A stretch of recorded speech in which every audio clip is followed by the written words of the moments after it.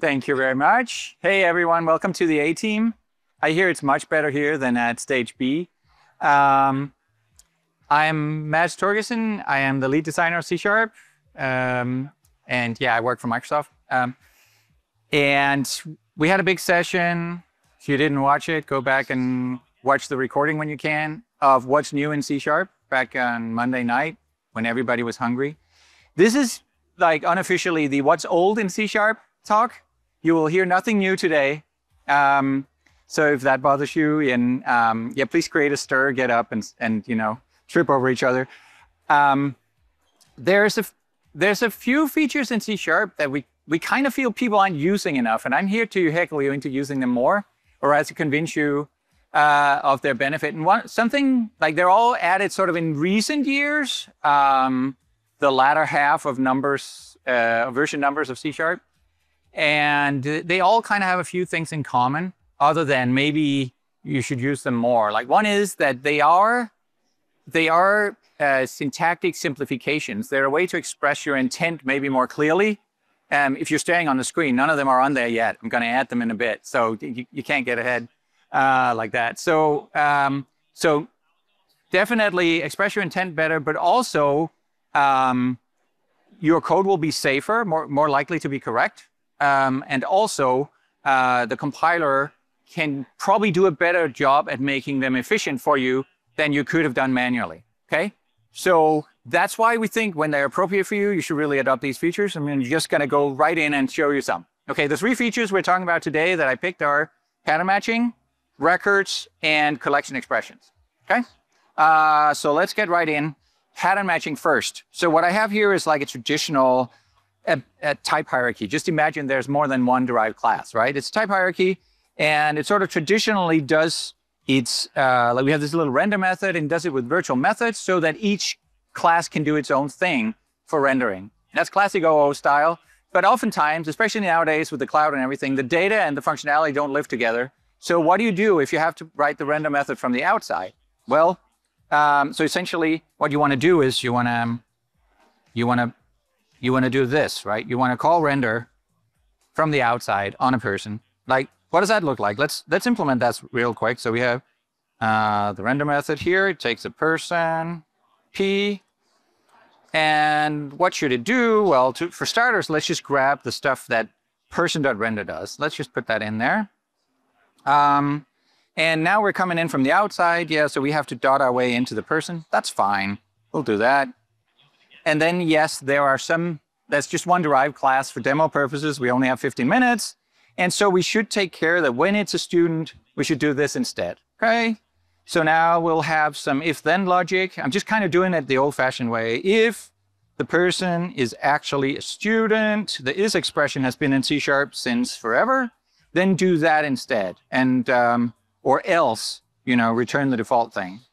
So yes, we have to say p dot here, and p dot here, and p dot here, and we're done, right? Well, not quite, because of course a person doesn't have an ID, only a student does. And we could cast and stuff here, but now this is where patterns start getting interesting. The is expression, as of a certain C# version, doesn't just take types, it takes patterns on the right-hand side. And what are patterns? Patterns are sort of like a question or test of values that can either match or not. You try to match it. If it matches, succeeds, then the is expression will be true. But also, and that you can say a type check is an example of that, but also you can extract information from it when it's true by way of new fresh variables, right? So this S will contain the person as a student, already strongly typed to be a student, if the test succeeds, which means we can say s.id here and things work out. So patterns are really cool. We added them to is expressions. Instead of just types, you can have all kinds of patterns. We'll talk about the other kinds of patterns. If we imagine to have lots of derived classes or other things we want to test, though, it's probably better to do this with a switch. So let's turn this into a switch statement. Let's switch on the person. If I could spell, switch. There you go. And let's turn this into a switch expression. So where is expressions used to only have types in there, switch expressions used to only have constants. Okay, but now we can put patterns in those as well. So a case can be a pattern followed by some statements. Or again, we can do the default down here. Let's put a curly and hopefully it all indents. There you go. Okay, so now we can have patterns and switch statements as well. So all of a sudden we've unified switch and is to be able to do more tests than before.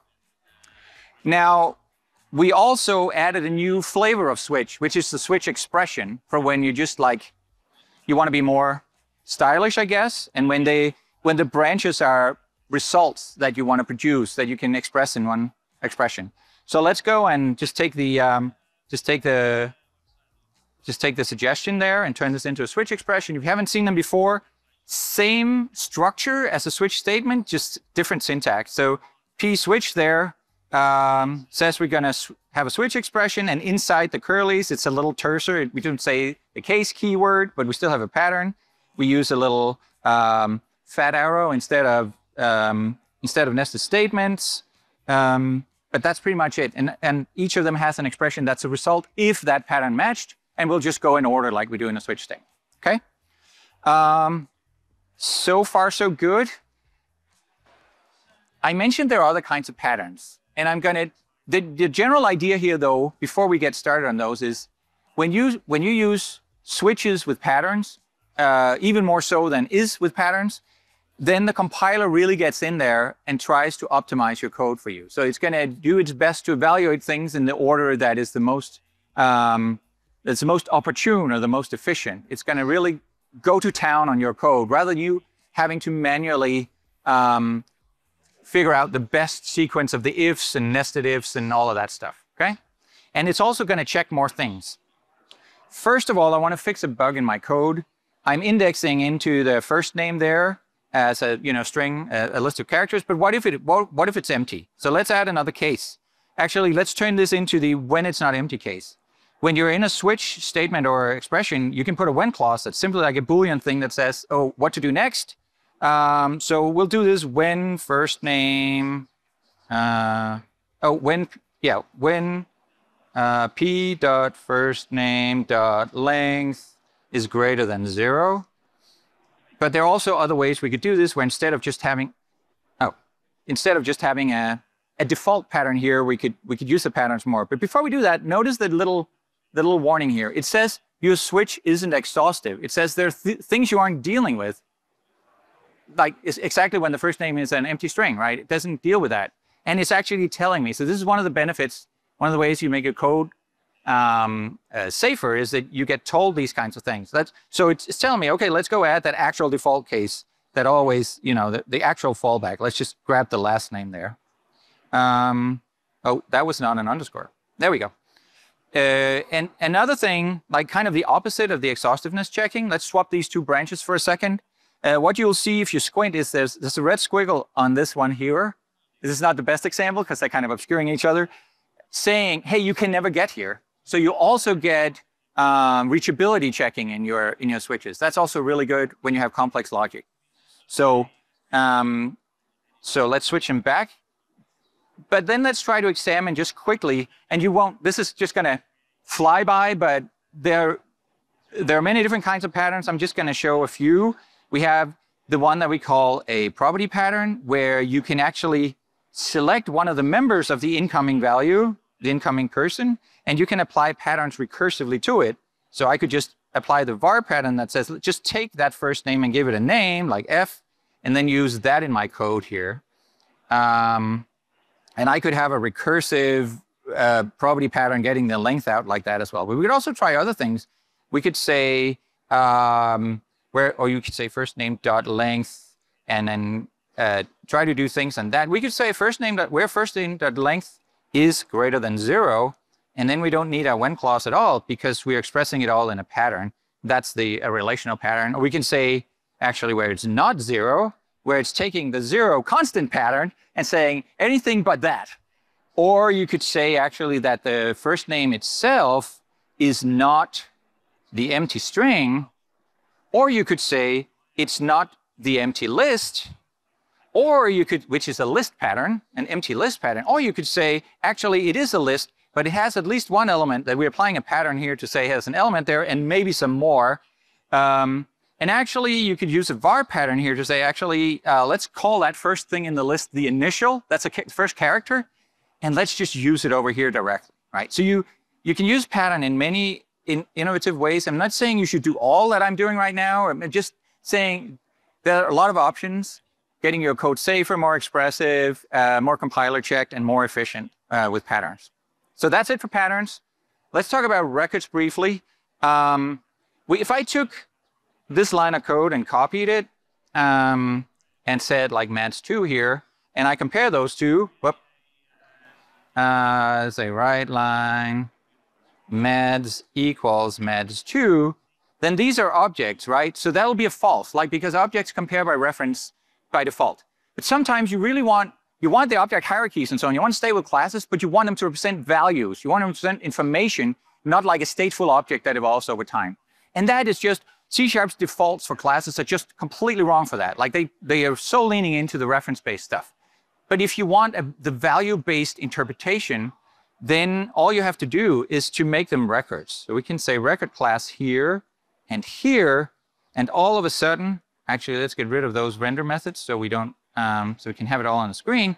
All of a sudden, we are flipping the defaults, essentially. We're implementing a bunch of value-based functionality on these classes, one of which is that these two will now be equal. It's comparing the contents rather than the references, okay? And even one of the nifty things is that even though these are strongly typed as person here, we don't know that they're students. The compiler doesn't know that they're students.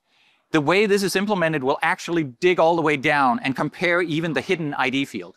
Okay, it'll just say it's somehow virtual, and you don't have to worry about how. Implementing value-based equality in a hierarchy is super hard to get right. And once you start changing your code, it will get messed up if it wasn't already. We just do it for you, and we do it correctly. You never have to worry about it again. Other value-based functionality is that we actually implement a pretty nice toString, so it'll just list out all the stuff that's in the values inside.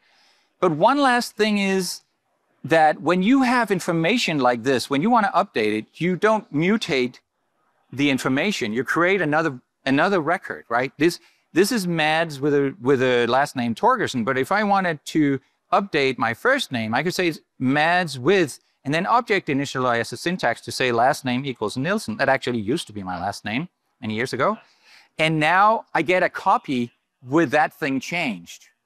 And again, it's a full copy. If I write this one out, that's actually just this one, so let's run the code.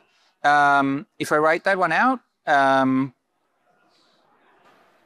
then you will see that again, it's not based on the static type that it's a person, and it doesn't create a person, it does create another student, right? It does the runtime copy of the actual type and all the hidden values as well. It's sort of virtually supported so that the new student has another last name, but it's still a student, it still has the same ID, okay?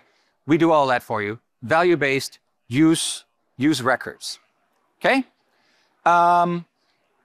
Records also, I'm not going to go into this much. Records allow you to actually, if you have a primary constructor on a record, we will automatically implement a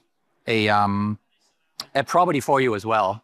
This does change the code up here. I do have to provide the ID as a argument then instead of in the object initializer. We can just get rid of this one, this part here. So, and when they start to chain, it looks like a really nifty shorthand, but when you start to chain down a deep hierarchy, you start to accumulate parameters because you have to take them and pass them up the chain.